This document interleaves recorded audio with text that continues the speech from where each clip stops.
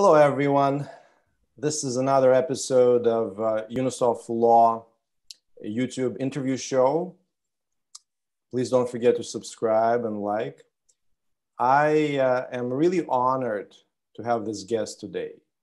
His name is Colin Lachance, and I will just say that he is the founding CEO of Canlii. Oh, but that's not right. That's not right. That's Okay, not right. so he is the first CEO of Canlii.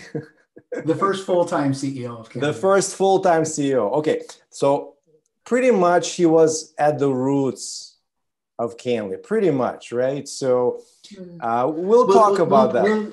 We'll cover the truth on that, yes. We'll cover that. So there are a lot of rumors, but the truth will come out today. And we will talk about the origins of Canlii.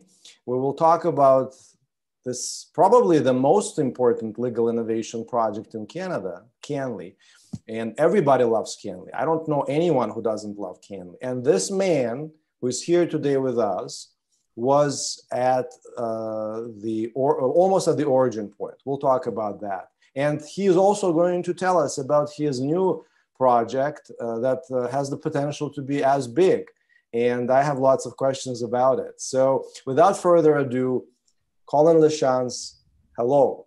Hey, Vlad, thank you very much for having me. It's fun to be here. I've been enjoying your episodes. Thank you. Thank you. So I want to just go back. You know, you're a really interesting person today, and you have been a really interesting person for, as far as I remember, for at least a decade now.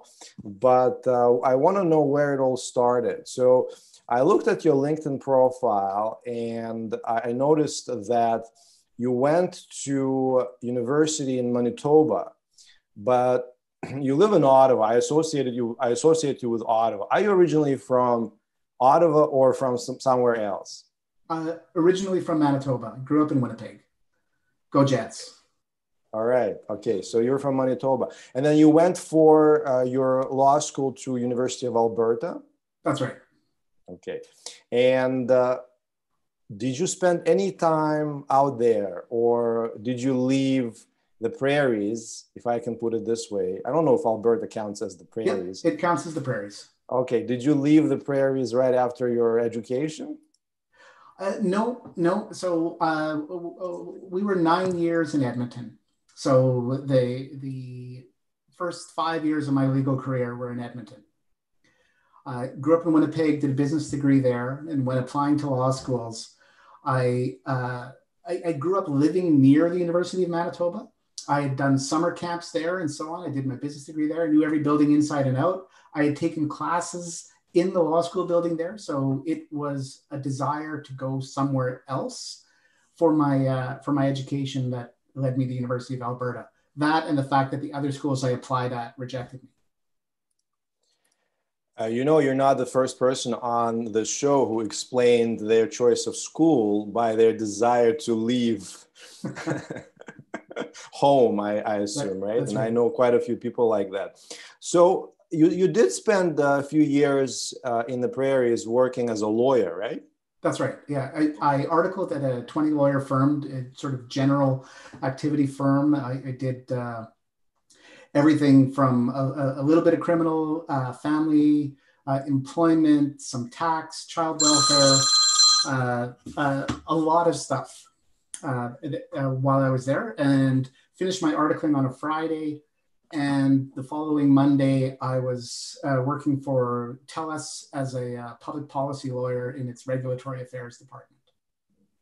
So you went in-house? Yes. And how many years did you spend in-house with telecommunications companies? A lot. So from 1998 up until I started with Canlii in 2011, I was in various capacities in-house. So I was 5 years in Edmonton with TELUS, moved with TELUS to Ottawa as it was expanding its public policy and regulatory affairs department in the city where the decisions were made around federally regulated telecommunications.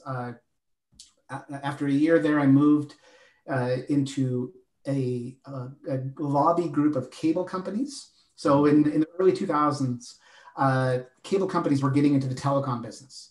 So I moved over as Director of Telecom Regulatory Affairs for the Canadian Telecommunications, or Canadian Cable Telecommunications Association. So a lobby group of the big players like Rogers and Shaw and so on. And from there, after a couple of years, or a year and a half or so, they shut down when Shaw left as a member. And then the next day, Shaw rang my phone and said, "You want to come do our telecom regulatory work?" But then things got a little weird after that. TELUS called me back and said, "Instead of coming back as a lawyer, we want you back as a marketing director."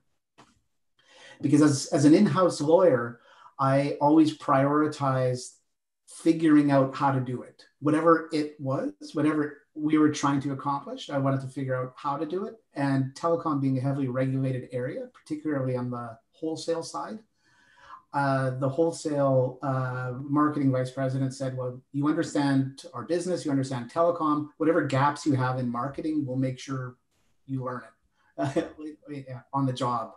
And so while for that 3-year stretch, I wasn't acting as in-house counsel, I maintained active status, and I would occasionally do work that would dip into both the regulatory and the legal side. Like one example was we were devising a strategy to create a new structure for some large contracts with some of our larger wholesale clients. And these are contracts in the tens of millions and hundreds of millions.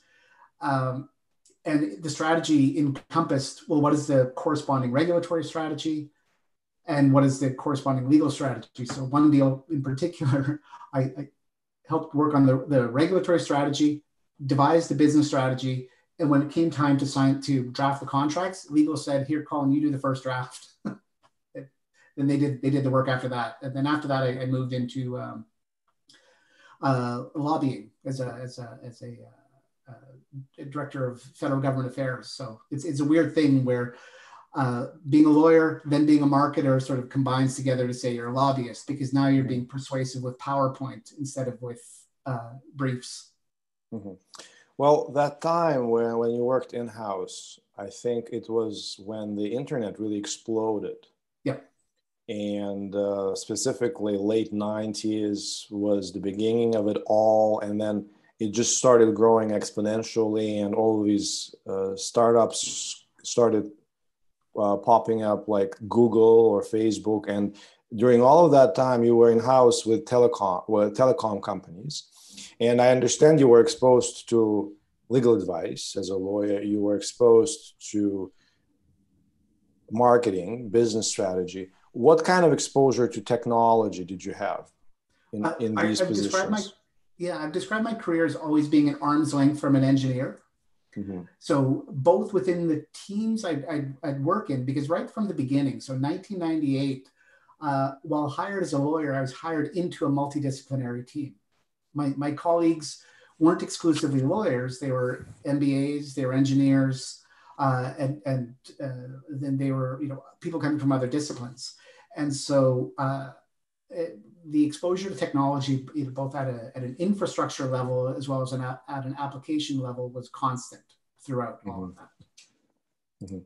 Is this what you said at your job interview when you were considered for Canlii CEO position?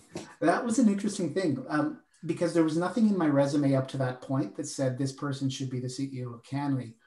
But in making that application, so Canlii put up this job post in fall of 2010, so 10 years ago.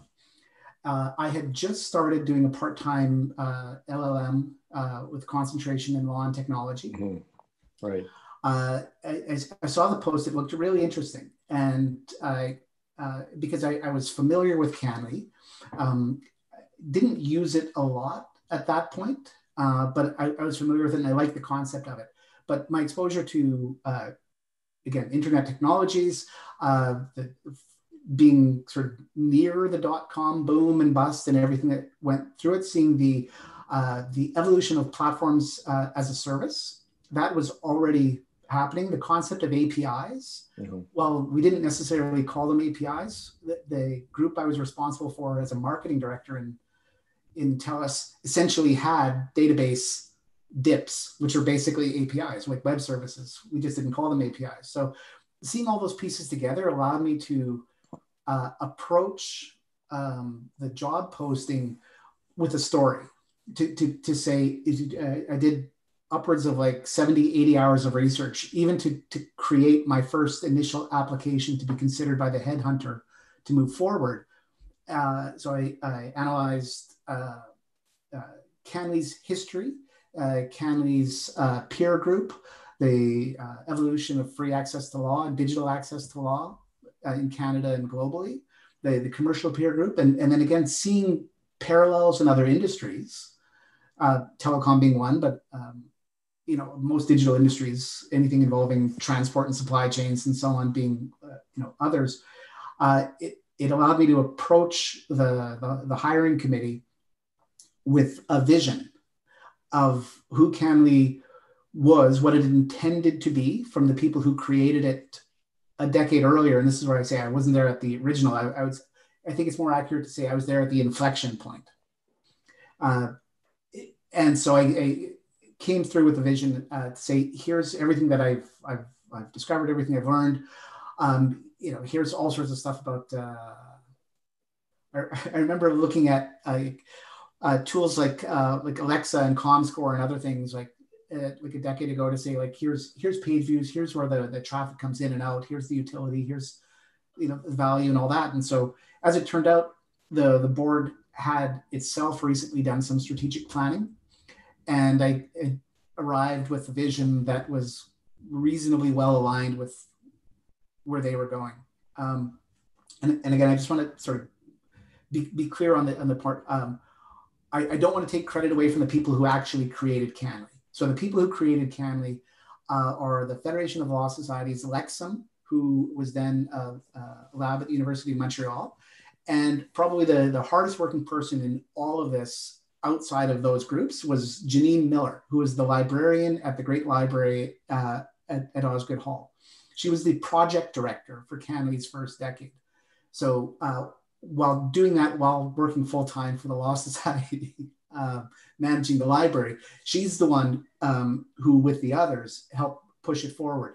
Where I had the opportunity to come in is about 7 or 8 years into Canlii's growth, the law societies, the owners of Canlii, began to reach the conclusion that they weren't the ones controlling it, that they had a representative board, somebody who was, a rep from Alberta, from Manitoba, from every law society.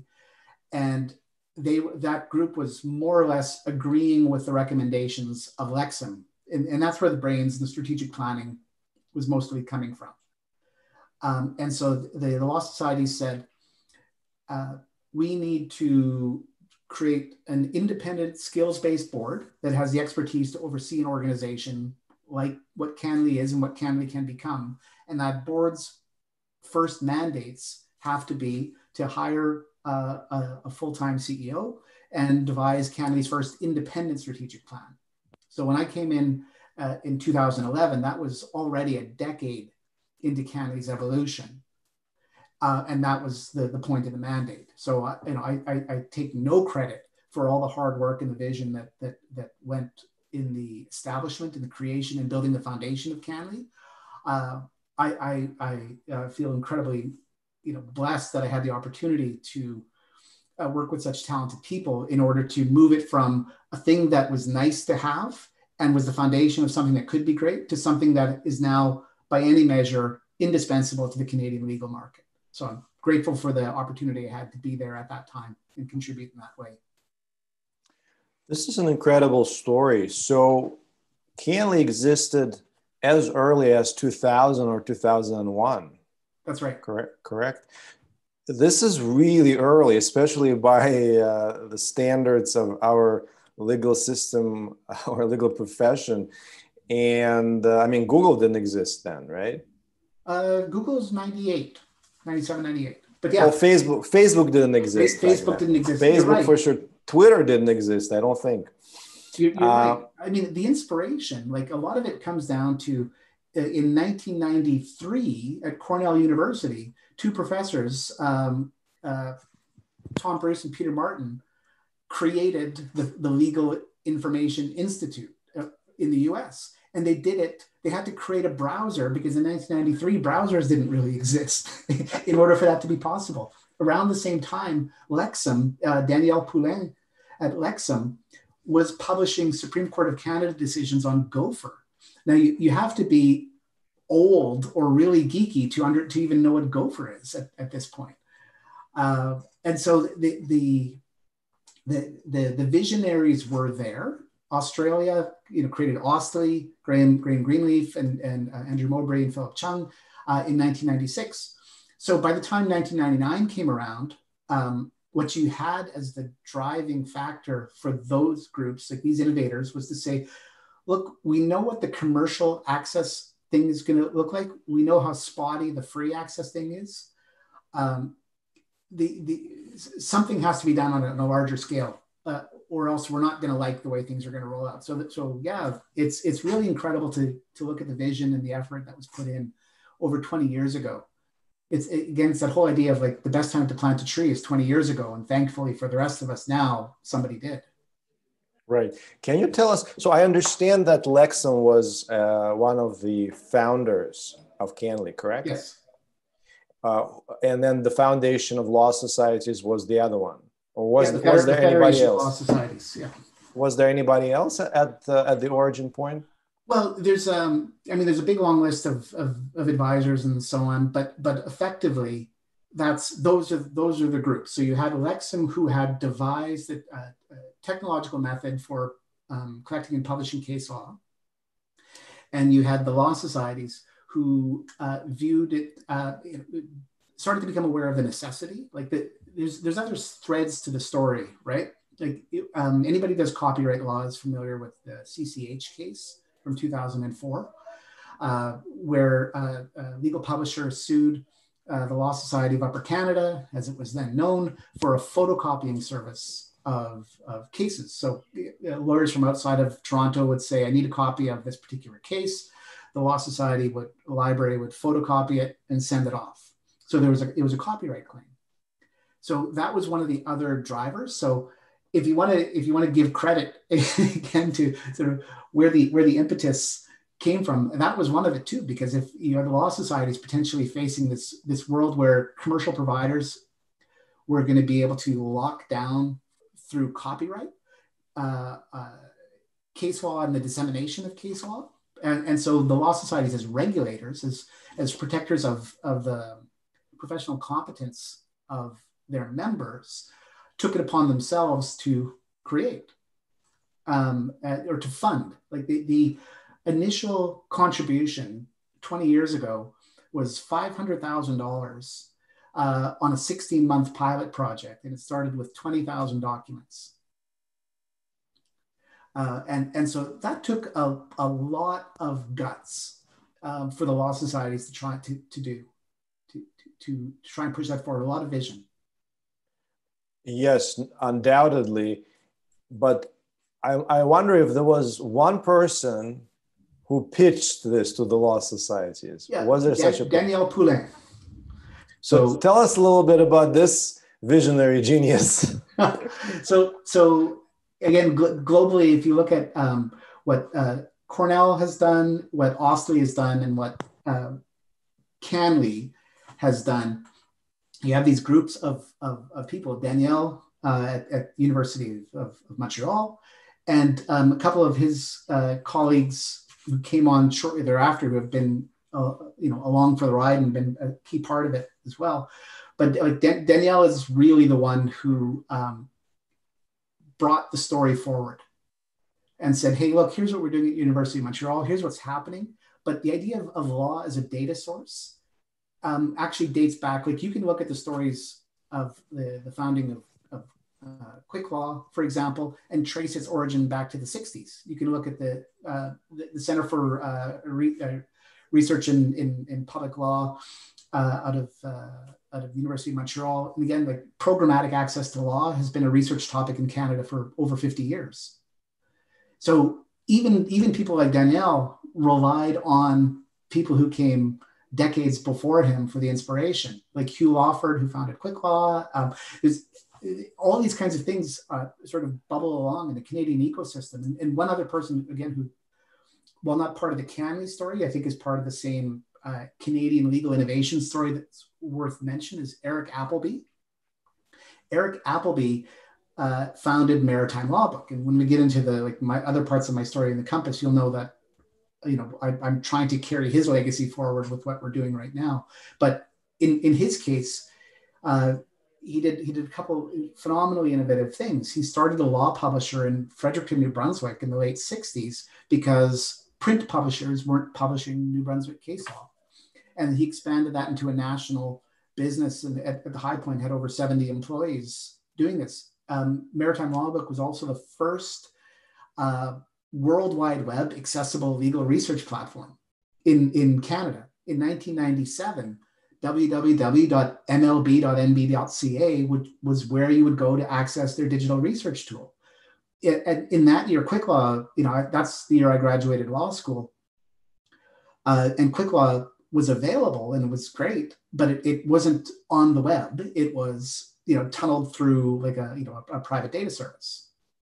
So there's a lot of phenomenal innovation that we're all building on top of. But yeah, on the Canlii side, without Danielle Poulin, it doesn't exist. It appears that Canlii was originally a service for distributing court decisions. Yes. It is much more than that today. Yes. And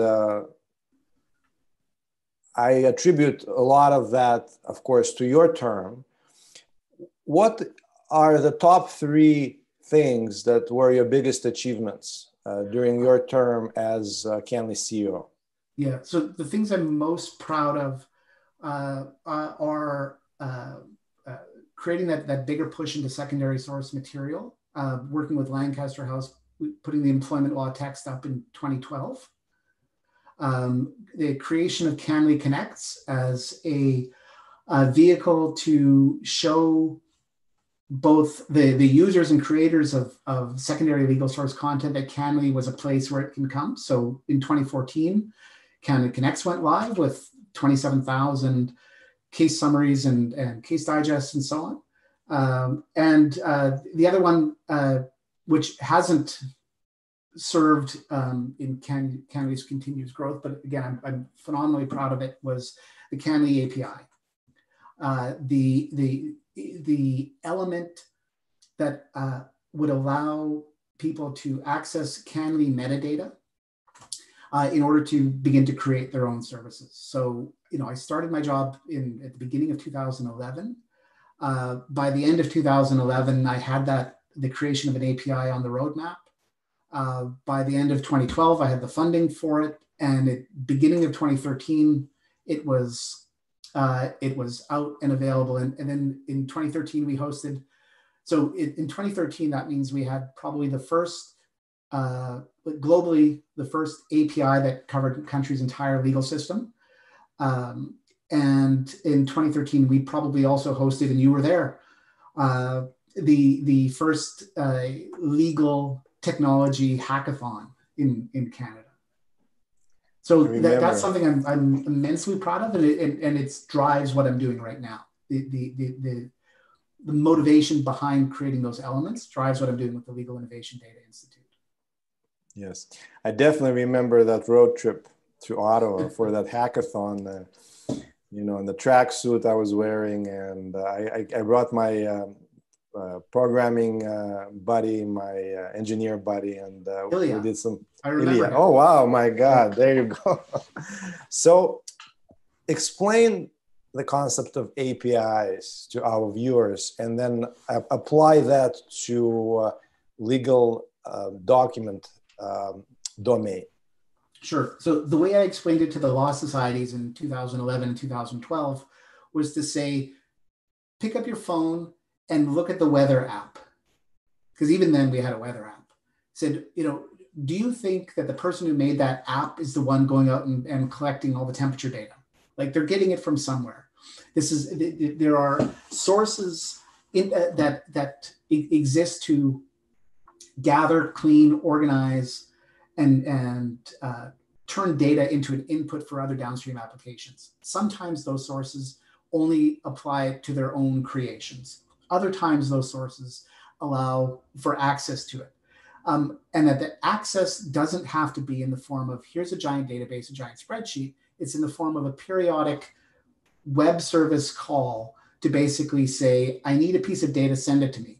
And then the piece of data is sent back into the application that the requesting party has created. So the weather app on your phone, the reason you can have 2 or 3 or 4 different weather apps is because whoever's actually collecting the weather, whether it's Environment Canada or somebody else, makes that data available via an API so that it can be accessed and used in support of integration as well as the creation of new services. So that's the way I've always explained it. Engineers might say, no, that's not exactly right. But when you're explaining an API to somebody who you're asking for money in order to fund the API, that worked. Now, apply that to legal document, to the legal document domain. Why is API important for a service like Canlii?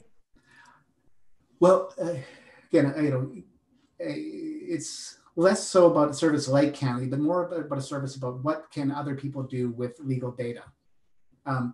So let's talk about Lexis for a minute. So Lexis on QuickLaw has Microsoft Office for QuickLaw. And that's been around for years. And that's something where when you're working on a Word document, you have the ability within your Word document to call elements of the Lexis database without using the Lexis or QuickLaw interface. So in legal, this is a way to access the intelligence that you need without switching the tasks away. So that's at a user level. At an aggregate level, APIs are important for exposing intelligence and other details to somebody in a way that is secure. So if I give you an Excel spreadsheet that has a pile of data, you have access to it. You're making copies of it. You can go off and do something. I've effectively lost control over it. But if I expose that same information to you via API, you as a creator can get the same utility out of the data without me losing control over it. And if an element, and in legal, this is an important one, if an element of the source information behind the API changes, we don't all have to reprogram it. I don't have to give you a new Excel spreadsheet with a new copy of the data. I can just ensure that next time you call the API to request that data piece, it sends the updated information. So within legal, the ability to integrate services with each other and with primary data sources, I think it's incredibly dependent on APIs. So API allows other people other than Canlii, to build applications or tools for end users on top of Canlii's data. Is it a fair way to say that? Yes, that was my intent in pulling it together. Mm-hmm. As I understand it right now, the Canlii API.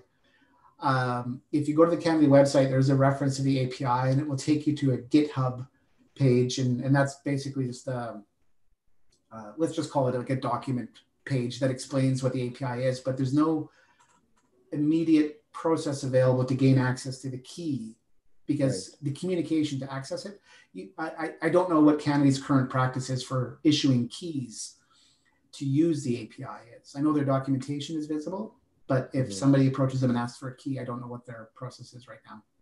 So if I understand it correctly, Canlii's API is not commercially available right now. I cannot start a company to build an app on top of Canlii today. I don't think, in fairness, I don't think you ever could, even in the version that we had developed. What we had developed initially was something that allowed you to call lists of information to get deeper and deeper into the metadata. So Metadata of a case includes things like what court is it? What's the date? What's the citation? What's the case title? Who's the judge? What are the parallel citations and so on? What's the link to it? That kind of metadata. Under the original API that we created, you would say, in order to get that level of data, you might have to first call to say, I need a case from the Alberta Court of Appeal. So I need a list of all the cases. Now I found the case I want, I need this. And there was a separate API that could search to let you find it. It's the kind of thing that could, I'd say, improve whatever service that you've built, but it was never, I think, in a position where you could independently build a business on top of it. Like, people might remember in the earlier days of Twitter, you weren't just using the Twitter app or TweetDeck or something like that. You were using whatever particular Twitter client made the most sense for you. That was a form of API that allowed for building businesses on top of it. Mm-hmm. Canlii API, as we set it up and as it is right now, is about calling for pieces of information that can be used to augment and improve. Now, some people can create something quite effective out of that. And again, I don't want to speak for Canlii. I left in 2015. I can just say my observations of the level of availability and the promotion of it right now suggests that Canlii does not prioritize use and adoption of its API. It exists. It hasn't removed it, but I'm not aware of it prioritizing it or promoting it. Does Canlii have to license its content from anyone? Oh, that's a good question. So I was asked that often when I was there, and the Canlii and all legal publishers receive content from the courts either under arrangements that have been in place for decades or under specific terms of agreement. In Canlii's case, there have been some courts that have limited its permissions to use that content only on its own website. So that suggests that Canlii does not have the ability. There's different views on that. I mentioned the CCH case, which says that it's public domain, that case law is public domain, and that there's no copyright inherent in the body of a case. But at the same time, Crown copyright says the copyright in the case law can go to the courts. I've had senior legal officials of courts say, no, the judges believe that they hold the copyright in their decisions and so on. So Canlii, whether Canlii can or can't is a question that I think everybody would like to resolve. Because Canlii has the best collection, most public collection. Lexis and West probably have more data, but they'll have the most public collection. So it would be good if Canlii could. Canlii's view is that it cannot. Its view that it's expressed recently in the past couple of years to parliamentary committees and as an intervener in the Supreme Court is that Crown copyright is the barrier. I just want to put it to our viewers that if there was a freely available API over all court documents in Canada, we would have almost a magical explosion of innovation in the Canadian legal industry. And we can certainly go into that and prove it formally to our viewers, but I will just have you agree to it. And the reason I'm asking or putting this to the audience is because I want to ask you about Legal Innovation Data Institute. But before we go into that, do you think legislation can solve the problem of copyright over court documents once and for all, and perhaps finally enable open and free APIs over court documents? Yes. And is the lobbying effort involved in passing that legislation? Is this something that Legal Innovation Data Institute that you founded this year are going to do? Yes. So there's two aspects to that. So there's the legal environment, and then there's the practical environment. So the legal environment, again, in a Supreme Court case, I can't remember if it was Keatley or Knight. I think it was Keatley. I've forgotten already.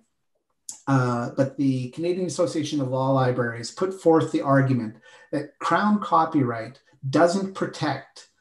It was never intended to protect judgments or legislation. So primary law, because it was only intended to protect documents created by the Crown in its executive capacity, not the Crown in its legislative capacity or its judicial capacity. And so it tried to ask the court to speak to that, and the court did not. But both Canlii and the Canadian Association of Law Libraries have, through copyright lobbying efforts, tried over many years to make this point. So yeah, if Section 12 of the Copyright Act changed to say, there's no Crown copyright associated with primary law, which is the legal status of this in the U.S. based on like longstanding precedent on statutes and regulations and on judicial opinions, and a more recent Supreme Court decision in the U.S. on edicts of government and around legislation. So that's the status in the U.S. The practical limitation here is the parties that we should be asking to make this broadly available are the courts, the creators of the content. The creators of the content should make it available in bulk in a way that it can be used more broadly by everybody. Because they aren't, and because lobbying and trying to convince 47 or 60 different courts to change their process, that's kind of futile. That sort of leaves us in the position of saying, well, if we can't fix the legislation and we can't make all the courts change, then we have to focus our attention on the people who already have access, the publishers, like who's already been put in a position to collect this data. And maybe they can do something with that. And that's why a lot of people, myself included, have suggested that Canlii is probably in the best position to do it. Canlii, under its current strategic plan for 2020 to 2024, doesn't have this anywhere in its priorities. It's really focused on building broader secondary source material, which is laudable, but it doesn't have this as a priority.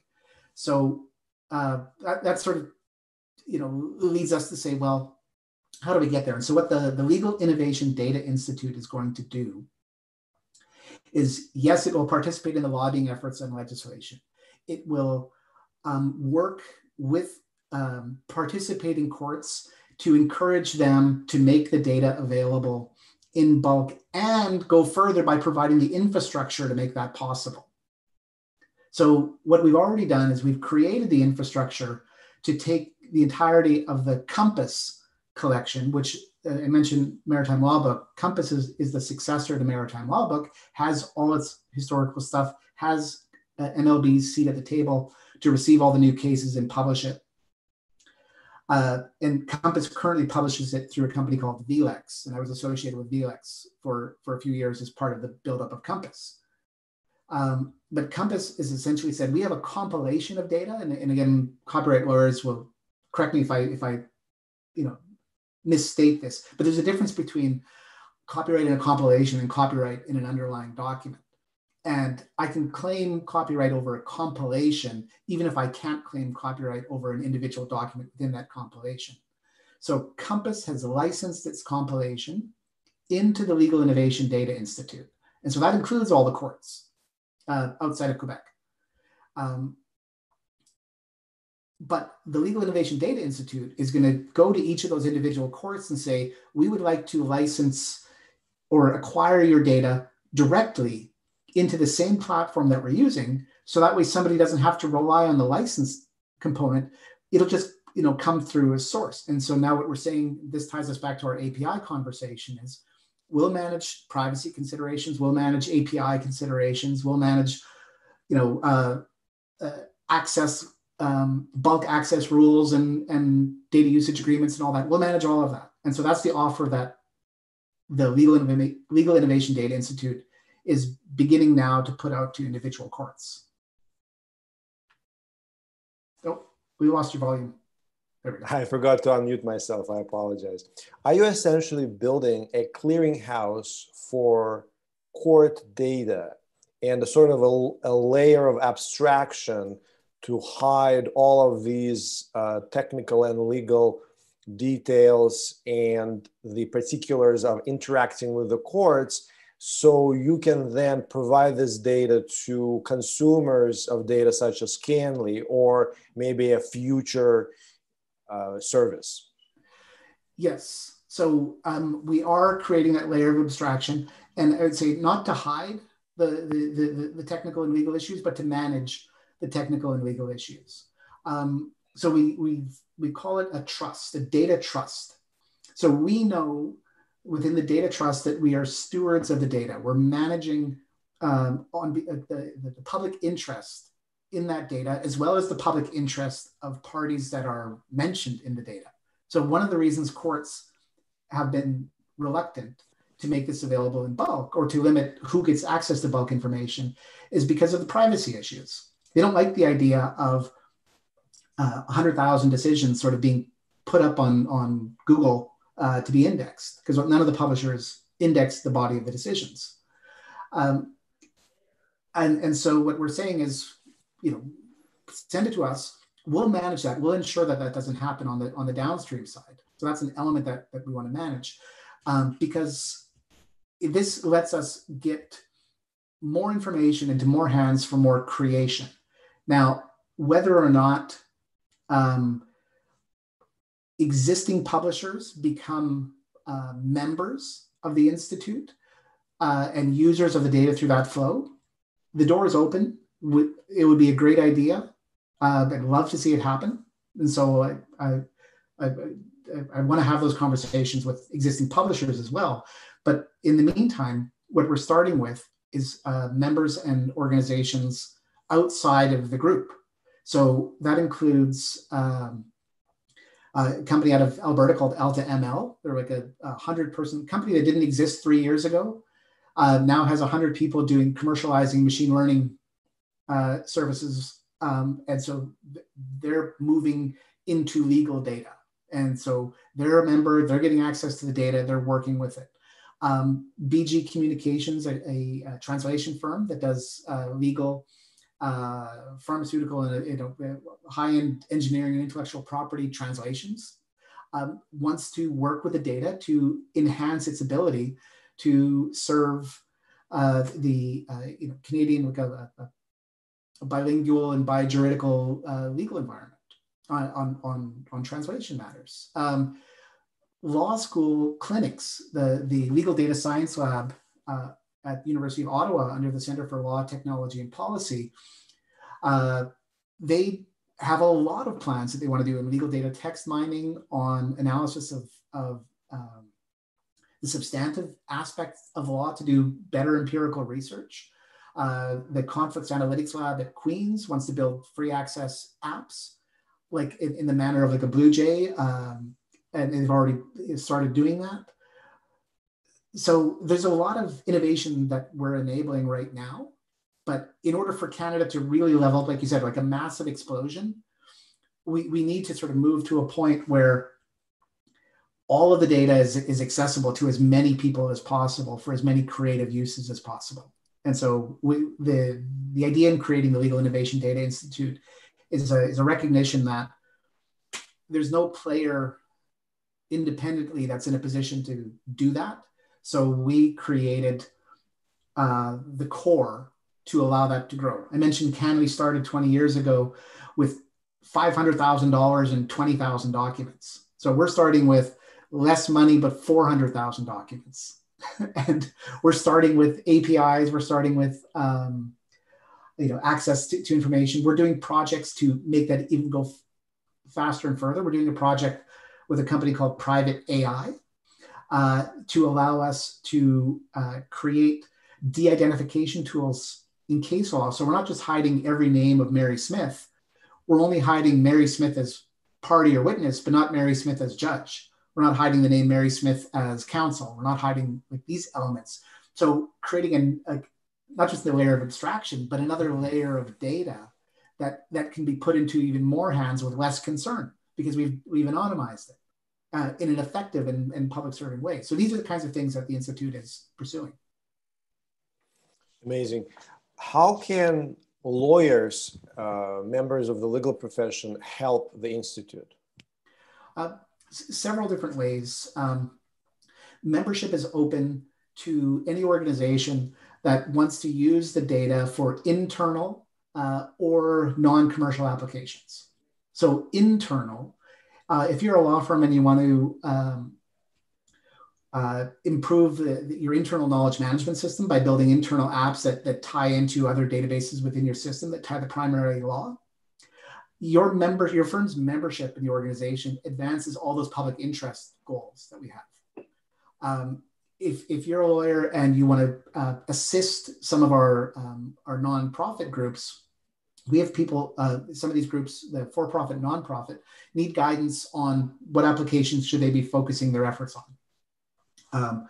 Other aspects, if there's a startup that you think is just amazing and they could be assisted by working with this data initially to build out a proof of concept, we've created a sponsor category that says instead of getting like a full membership, you can sponsor a project of a worthy group to help them move forward. So there's a lot that lawyers can do, from using it themselves, assisting those who are using it by guiding on where the needs and priorities are, and sponsoring others who can be who know what they want to create, but they just need access to the data. Are you engaged with the judiciary and with provincial ministries of attorney general? And if not, do you need any help with advancing that? Is that a priority? It is a priority. So where we are right now, as I mentioned, Compass has these relationships. Compass is licensing its data, in particular terms. So, and because I'm on Compass side and I'm on Liddy's side, yeah, I've got the relationships to advance it. The other thing that we've done in the creation and in the advancement of this is, I've had dozens and dozens of conversations with people with courts and with different aspects of the ministries across Canada, both people still in these roles as well as people who've retired out of them, to really understand where the concerns are.